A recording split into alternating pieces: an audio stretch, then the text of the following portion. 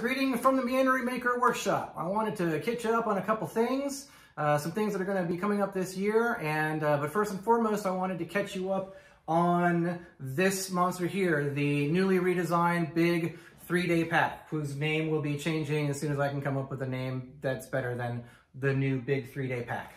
I've done some videos and some posts about this, so I'm not going to go into too much detail, but the main features on this is that it's a 45 liters main compartment with all of the pouches combined and everything. It gets to be about 60 liters, and that's even before it's expanded. So it's a monster of a pack, 24 inches tall, 8 inches deep, 14 inches wide.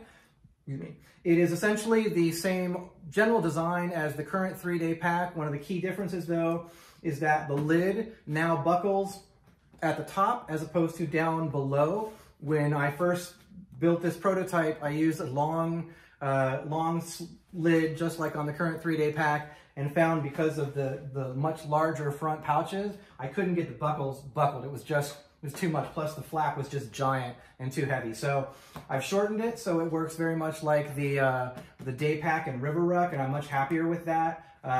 So that's the biggest change, but otherwise it's largely the same design, just bigger. One key new feature, this is the first time ever on Meandering Maker pack, there's actually an option for a waist belt. So every one of these packs, every one of these new packs will come with a 5-inch by 7-inch sleeve to accept a waist belt. I've just been using this flimsy old Frost River waist belt that I had with an Isle Royale I have here in the shop. You can use any waist belt you want that would fit in there. I will be offering one. I haven't designed it yet, so that'll be coming, but I will be making one. I'll be making one that's using the same leather and nice padding as the shoulder pads that I use, so if you know how comfortable those are. So, but you don't have to buy one from me. The sleeve will be on here no matter what. You can use your own. A quick update on shoulder pads for this and all packs going forward actually this year. I'm moving from buckskin to a chrome tan leather that I'm getting from a tannery called Richard Hoffman. It's essentially a garment leather. It's thicker and more durable than buckskin. It comes in much larger sizes. It's much more consistent, doesn't have bullet holes and all that shit in it. And it goes really nice with the leather choices that I have, so it's not that bright gold that everybody seems to dislike, or most people do.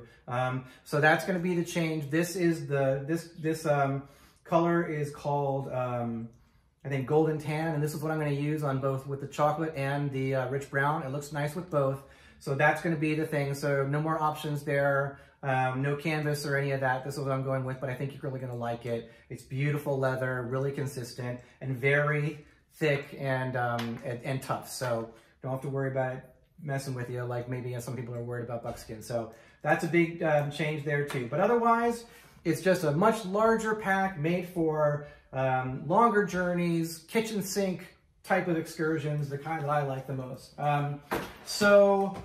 Okay, so when is this going to be available? So today is Tuesday, February 4th.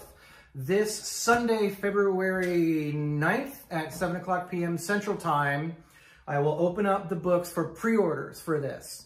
So here's how this is going to work. I'm going to open up 20 slots, and those slots will become available on my website starting at 7 p.m. Sunday, February 9th, this Sunday, and I will leave the books open until either the 20 slots are filled or until 7 p.m. Wednesday night, the 11th. So if only 15 slots get filled up and it's Wednesday night at 7 p.m. Central Time, then I'm shutting it down. But if they all get filled up on Sunday night in the first 30 minutes, then they're filled. So either 20 slots or Wednesday night, whichever comes first. And that'll allow me to kind of control the madness. So from there, the build on these will start on the 17th of February. That's so that we have time to order materials and get our ducks in a row so that we can start building that following week. So the clock starts ticking on the 17th. The lead time for these will be 8 weeks.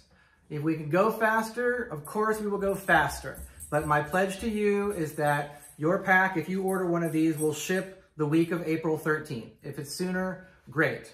I will not be building anything else during those 8 weeks. I'm focused entirely on these. So if there's If I get ahead of time and there's some other things I can work on, great, but my plan is just to stay focused on these to meet that deadline and get these out the door.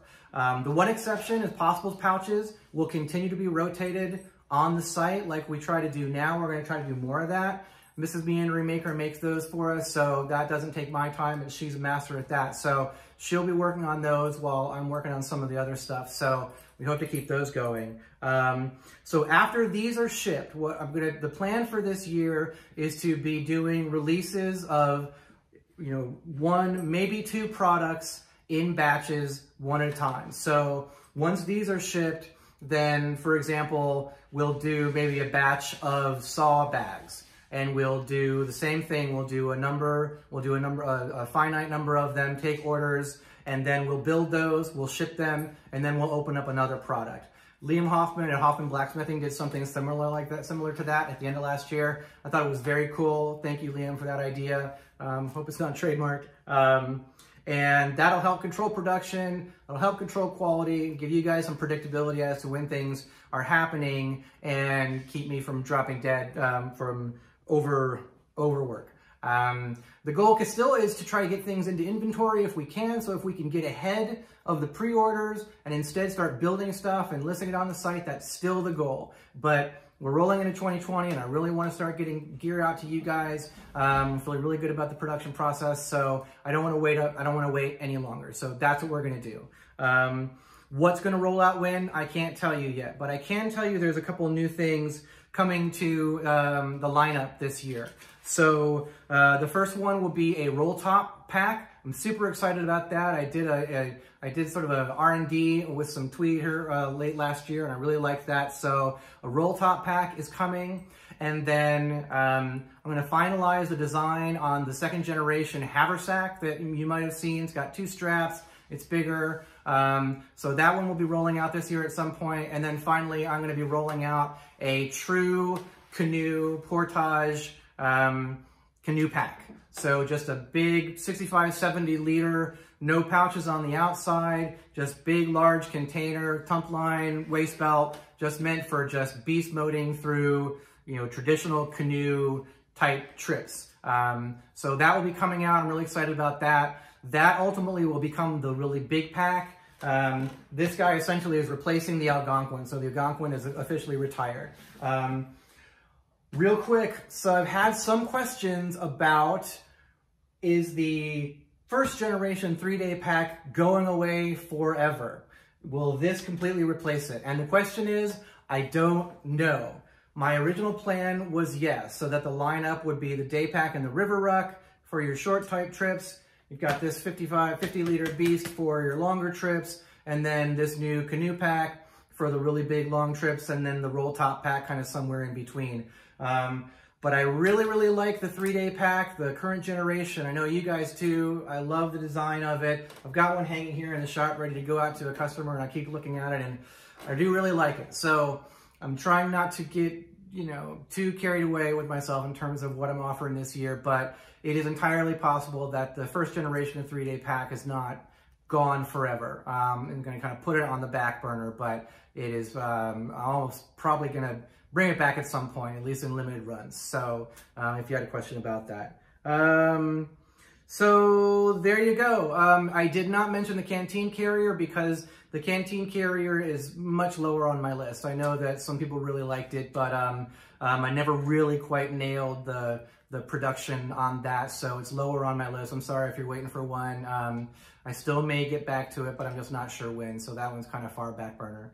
But other than that, I'm really stoked about this. So this is the first priority. I'm going to be building one more prototype this week, and then this Sunday we'll start taking pre-orders, and we'll get these to you guys. So if you have any questions, DM me, hit me up in the comments, of course, on whatever vehicle you're watching this. Thank you all for all the support, all the ideas, and I know you're going to love this one, and it's going to be a great year. I'm really, really excited about everything we've got going on. So thanks as always. I'll catch you soon.